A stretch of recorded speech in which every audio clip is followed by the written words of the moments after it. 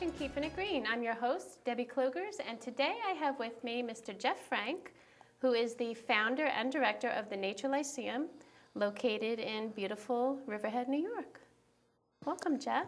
Yatahe. Yatahe. Let's talk about Yatahe. Yatahe is Navajo, or they don't like to be called Navajos. Actually, their name is Deneen.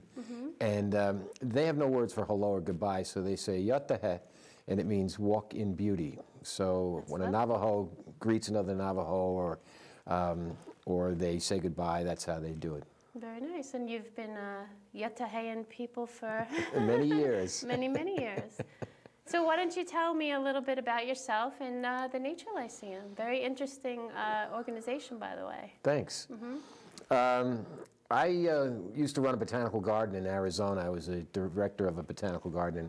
While I was there, I did everything chemically, okay, for years. I was in the pilot program in New York State back in the early 70s to become certified with chemicals. Well, that was the Green Revolution back then, was chemicals. Oh, yeah. That was the way to enhance our yield back then. And that's what we did. We didn't know any other way of doing things. So back in the 60s, I used to spray DDT and chlordane, and I'm one of the few people still alive that did that. You're lucky you're still here. Who knew? Right. So when in '83, I was in Phoenix, Arizona at this botanical garden, and I started using an organic product there, and the difference from using it was night and day. We used to grow 500,000 flowers for in-house use, and it was an amazing place. And every time we used organics, we saw differences that we never saw with chemicals. Wow. And you were able to put it together. You were able to put the organic application together with it was trial and error. We didn't know what we were doing. You know, no one could tell you because there was nobody in the United States that knew about organics at that time, back in 1983. So I started using it, and then I went around trying to find people who could tell me what was going on, and I only found one person. Dr. Ellsworth from the University of Texas was the only person that knew. And from there, I went on a quest of learning about organics. And in fact, I had the first distributorship for an organic fertilizer on the East Coast of the United States back in the early 80s. Kind of self-taught? You kind of... Oh, yeah. No one... this is all... no one was doing anything horticulturally with organics. So basically, what we did is we learned all about it and then put it into a context that landscape companies and arborists and greenhouse growers could start using. So everything that we found, somebody asked me one day, they said, well, who was your mentor? I said, there wasn't any mentors. I said, there were dead men in books. Sir Albert Howard, George Washington Carver, Rudolf Steiner, you know, people that experimented and worked with organics, but nobody really knew too much about them. Those were my mentors, just books. And so what I did back in the late 80s is I was educating people about organics because I was trying to market my organic fertilizer. And I realized nobody knew anything. They couldn't go anywhere to learn it. And it's hard to change people's thoughts and how they've been doing things for a long time. It's hard to... Oh, it's impossible. Yeah. You know. Not impossible, just difficult. It's still difficult. You know, we keep thinking that the light at the end of the tunnel is the light at the end of the tunnel, but it's always a train coming, you know. So this year is going to make it. Everybody's going to turn organic this year. And we know it's going to happen because of the 100th monkey theory, that eventually there'll be a small group of people that get it, and from them getting it, it's going to spread quantitatively to everybody else. It's called morphic resonance by Rupert Sheldrake. So I came back east and I started teaching people about organics, going to golf courses in different places, and finally wrote an organic book back in 1989. And it was groundbreaking at the time. Is that book here? Well, that's the little green book is the... Okay. That's the final draft of that just came out last year. Okay. So you started writing it 20 years ago? It back in 1989, and then it kind of went out because I was using a Paul Sachs book in the classes, but I needed to update this, and last year I updated it, and now we're using it in the classes, and it's great.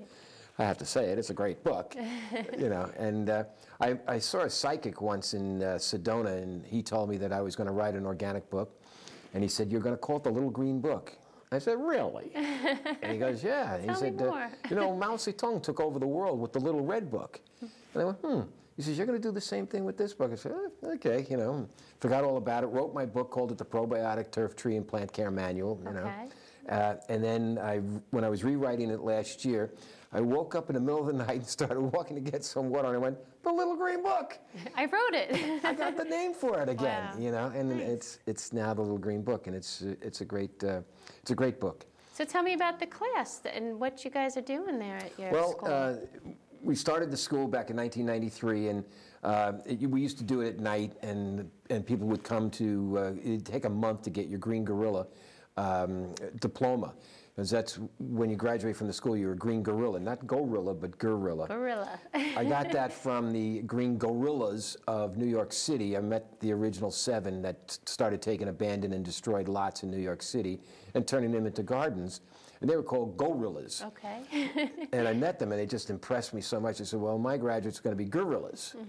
And now the Green Gorillas of New York City are now called the Green Guerrillas, which is pretty cool, you know.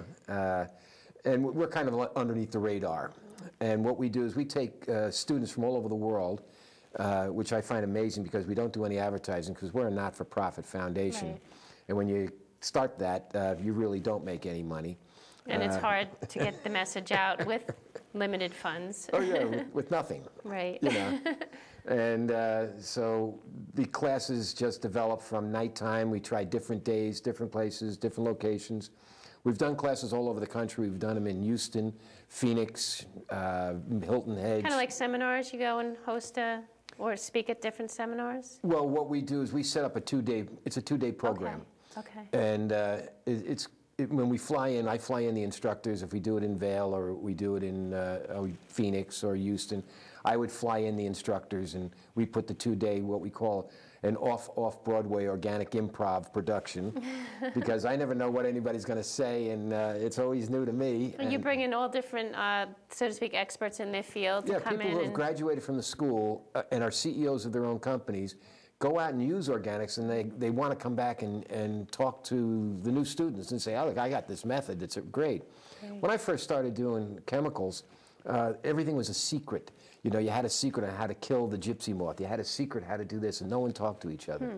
With organics, it's completely different because it's all based on ethics. So you want to share your wisdom. You want to share, "Look what I found. This is it." You know, and you're not worried about if a person's going to take it from you. You want to give it to them because we know we're all in this together. Right. And we have to change things in a relatively quick time. You know, we've spent the last 150 years destroying this planet, and we have to change this rather rapidly. And the Nature Lyceum is one of the only schools in the world that's doing this. And like I said, you know, we are a part of nature, and it's a part of us. And if we destroy it, you know, I'm not quite sure what's going to become of us. You know? Well, we're going to go the way of the dodo bird. Sure. You know, and it's happening right now. You know, you're talking of killing the gypsy moth, and we were talking before the show about, you know, poisoning the planet. And, you know, people, you know, want to get rid of certain pests in their yard or in their, you know, in their business, on their golf course or what have you. And, you know, people might not understand that if they spray for a certain pest, you know, they're also killing all the beneficials, such as the bees and the, you know, the ladybugs and the praying mantises, all these things that really serve a purpose. And like without the bees, we're not going to have food. They pollinate the That's crops, right. and without them, you know, you can't target, you know, a certain little pest without killing everything else. And the same thing when people poison down to kill little voles and moles and all that. Well, they're coming in to eat usually the grubs. You know, so you don't have to put the poison down to kill the grubs, but people put poison down, and what happens is sometimes a hawk or another animal will eat these poisoned voles, and they'll die. You know, so it's this whole effect that sometimes people, oh, I'll just poison, you know, put this down to kill this, but there's really an effect that, you know, the unintended is compounded. consequences. Exactly, and it's really sad when, you know, you have a little hawk